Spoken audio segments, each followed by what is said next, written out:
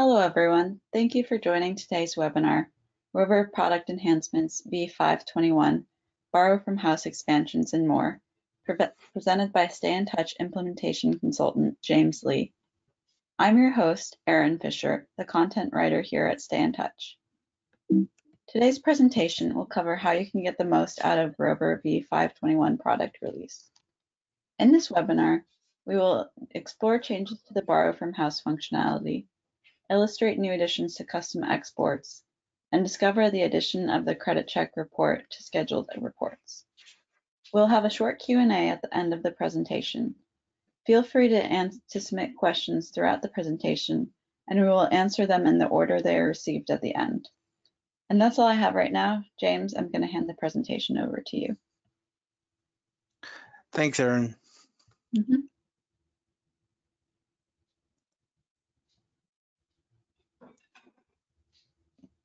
Well, hello, everyone. Thank you for joining the webinar for our 5.21 release today. My name is James Lee, and I'll be covering over some of the features that we have rolled out in this new version.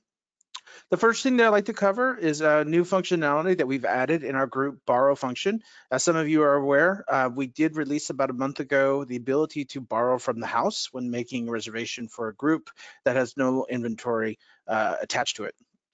Part of the new functionality that we have is the ability now to take an existing reservation and attach it to a group that has no inventory applied to it.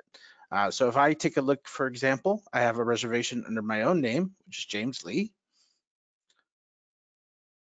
From here, if I go in to add a group, I can now click on the green tile over here on the right, and I can type the name of the group, and I have a group called the webinar event, webinar training.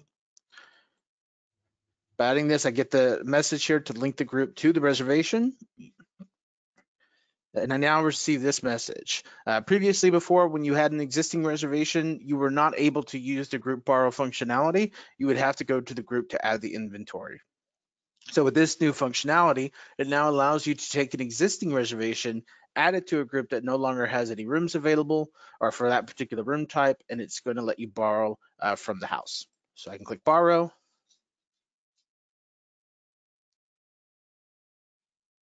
And now the reservation has been added to group.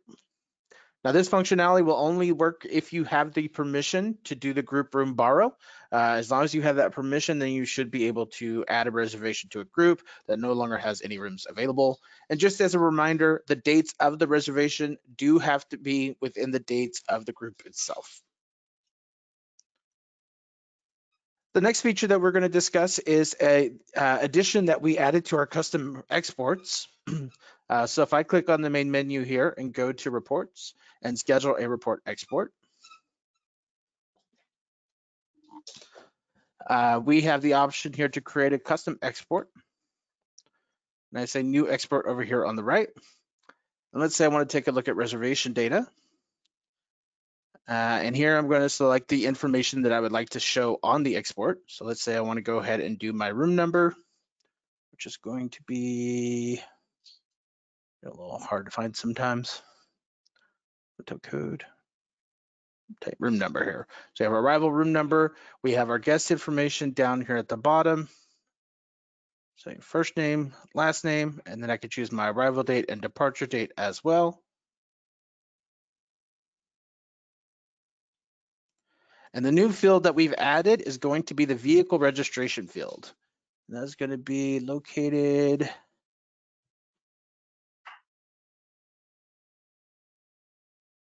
right here. So with vehicle registration field, you can now have that field activated on the guest card. You can add that information during the check-in process, and then you can create an export that will show all your guests that have the vehicle registration number. Now, once you have your columns selected of the data that you would like to see, you have your filters over here. So I can click Add Filter. The first one I would probably want to do is my options. And for my options, I definitely want a reservation status because I really only want to look at guests that are currently checked in.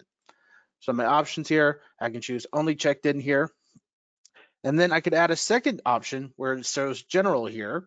There's an option here where you can say vehicle registration number has a value. That way on the export itself, it's only going to include those reservations that have a value in that vehicle registration field. If they don't have it, it won't show on the export. And if you don't have this filter here, all reservations would show even if they don't have the vehicle registration attached to it. And then over here on the right, we have our frequency. We can determine how often we want this report. Let's say I would like it daily. We're gonna do once a day. And maybe this is a night audit feature, so we want them to go ahead and get their reports because maybe they do an audit of your parking that evening. So we can say they're gonna get that report at 11 p.m. And here we can choose how we want the report delivered. Normally it's going to be email, so you can put an email address in there. However, if you do have an FTP site configured, we can get it set up there. And we can also configure it to drop into a Google Drive or Dropbox if you have one of those as well. But by doing email here, I can type in my email address. You do have to remember to give the report a name, and that's actually down at the very bottom on the left side here. There's an export name, so I can call this my parking report. And I select my value, which is going to be the CSV value, and I can open that in Excel. Oh, I forgot to actually add the email address. There we go. There it is. Now I'm going to save the export. And the next topic that we're going to discuss on this new version is also in our reports area. Under schedule reports up here at the top, a new report schedule. We have added a new report that you can set to be scheduled to emailed on a daily basis, which is the credit check report. With the credit check report, you can highlight it here, choose your parameters on the right. Normally, you probably just want to look at exceeded only because those are going to be the reservations that are going to need some attention. They can either have a declined credit card or they don't have enough authorization to cover the remaining stay. So that's what that exceed only option does. Choose how you would like the report sorted, and your file format is going to be a CSV file. I can go into my scheduling details, how often I want this report. I can say once a day. Maybe it's gonna be at 8 a.m. and then move on to my distribution list where I can add my email address.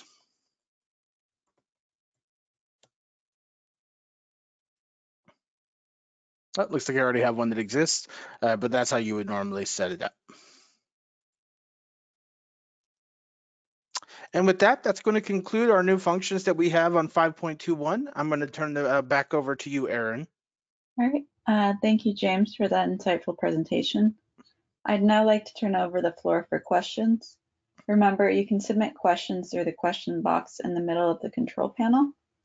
All right, so I'll give everyone a few seconds to enter those questions. And it looks like the first is, I'm looking for the guest card in my hotel and I don't see the field for vehicle registration. How do I get that? Okay, that's actually going to be done in your configuration. So if you go into settings here, and under cards, now there's an area here for guest card fields. This is where you can activate what fields you would like to display on the guest card. There is an option here for vehicle registration number, and then it turns on here. To see where that registration shows up, if I go back to a reservation that is currently in-house, and I take a look at a stay over here. Under the guest card now, there is a field here for vehicle registration number. All And right. that's where it shows. Thank you. And will the borrow from house inventory function automatically revise the existing reservation rate to reflect the group rate, or do you have to manually revise? It does. No, it will actually update the rate to be the rate of the group. Great. All right, and then the next is, can you show me the permission for room borrow? Absolutely. If I go into settings here, and I can go into hotel staff and look at my permissions. And I always look, when I'm looking at permissions, because there's so many and it kind of be tedious to kind of scroll through everything, I like to use the Chrome search feature. So I could just do Control F, that gives me a search bar. And then I could type in for that keyword, which is going to be borrow. And I have the group borrow option over here. If I wanted the front office staff to be able to do that, I would move it over to the assigned permissions, and that will give them access to that. Great. All right, and I'll give everyone a few more seconds to enter those questions. All right, since there are no more questions, I would like to take to the floor to offer a few final thoughts. 1 second.